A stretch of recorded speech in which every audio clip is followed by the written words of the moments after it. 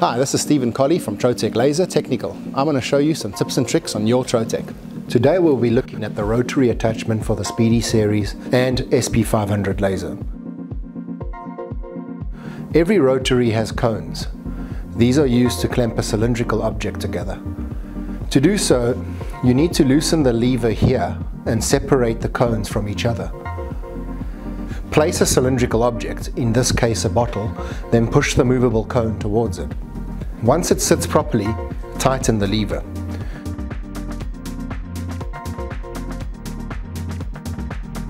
If processing the same item over and over again, you can swap the items quickly as the movable cone is spring-loaded. If you'd like to engrave on a curved surface, like shown here, where the surface isn't flat, you can tilt the rotary to adjust the angle.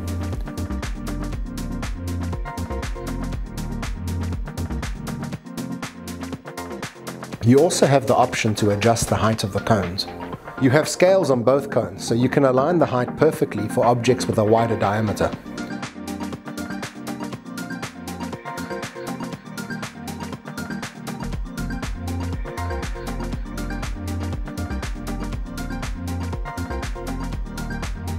There are also attachments to the rotary other than cones.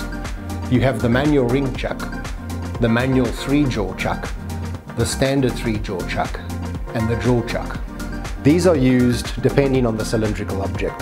When you order these, they will arrive disassembled like this. To assemble, mount the main chuck onto the adapter plate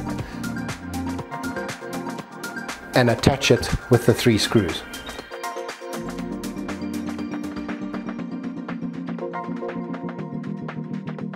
To change the attachment fixtures, you'll need 2 wrench keys. This is how you install it.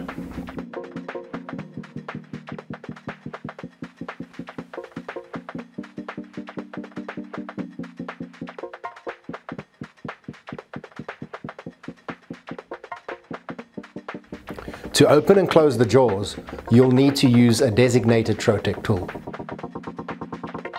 If you're using the manual 3-jaw chuck, you can close and open the jaw by turning the wheel by hand, or use the small lever that comes with it.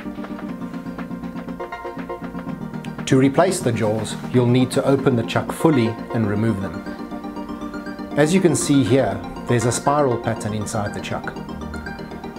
Each of the jaw slots are marked with a number, and it's important that you start with slot 1 for jaw 1 and work up to 3, in that order. Take the designated Trotec tool and turn the wheel counterclockwise until the outer ring has passed the first slot. Turn it back a bit until the slot is open.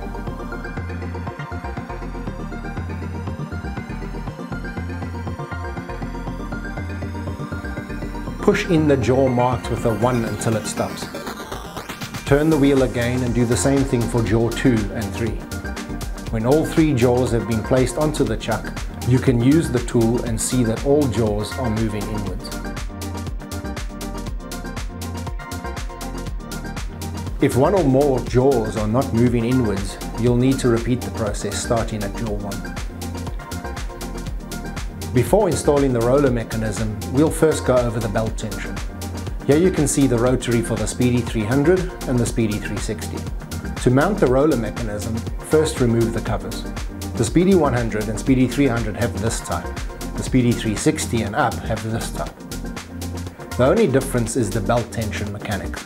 First we'll need to loosen the belt tension.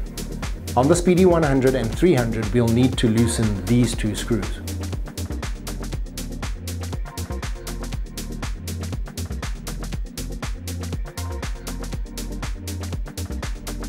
On the Speedy 360 and up, we'll need to remove the belt tensioning screw and then these 2 screws.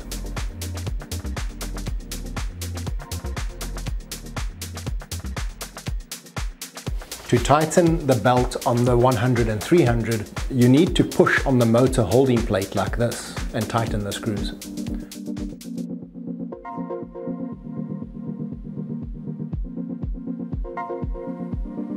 On the 360 and up, you need to first attach the belt tensioning screw.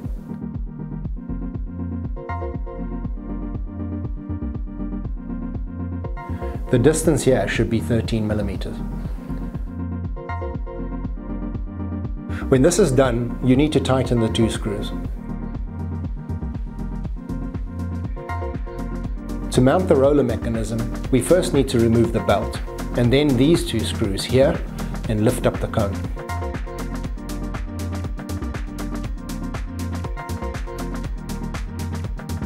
When installing the roller mechanism, make sure the guide holes are set properly on the guide pins on the plate below. Attach the screws and install the belt. Tension the belt based on our previous demonstration. Finally, install the opposite end of the roller.